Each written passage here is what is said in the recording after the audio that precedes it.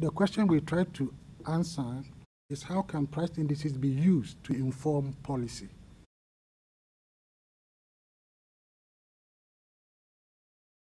So, since 2016, our project has worked with Ghanaian authorities, particularly with the Ghana Statistical Service and the Ministry of Food and Agriculture, to help officials use the new price indices within their routine food price monitoring.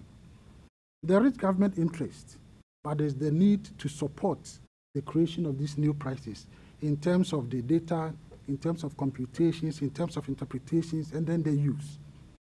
So, to help introduce some of these new metrics, an informal nutritious food prices analysis support group is to be hosted at the University of Ghana's Institute for Statistical, Social, and Economic Research, what we call ISE.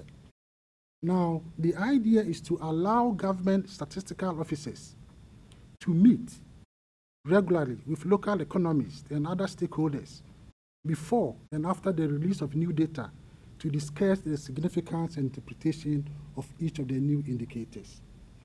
We've gone very far, and hopefully we'll start our meetings from next month. Thank you very much. So I'm going to call Derek to give us the conclusion and implications of CANDASA's research.